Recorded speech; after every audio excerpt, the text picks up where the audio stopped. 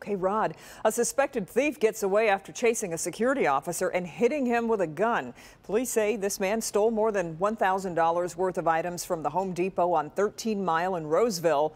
A loss prevention officer tried to stop the man, who then pulled a gun and chased the officer back into the store while hitting him with the gun.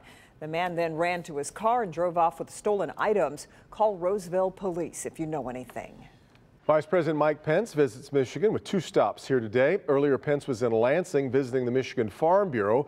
There he thanked farmers and told them the Trump administration will continue to work to limit federal rules for farmers. In Troy, he's shifting his focus to President Trump's re-election campaign, speaking to a crowd of supporters at a Keep America Great campaign rally. Here in Michigan, you believe we could be strong again.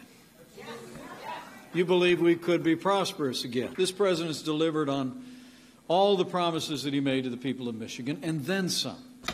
Vice President also spoke of many of President Trump's key campaign points, including those on the economy, military spending, and work in foreign policy.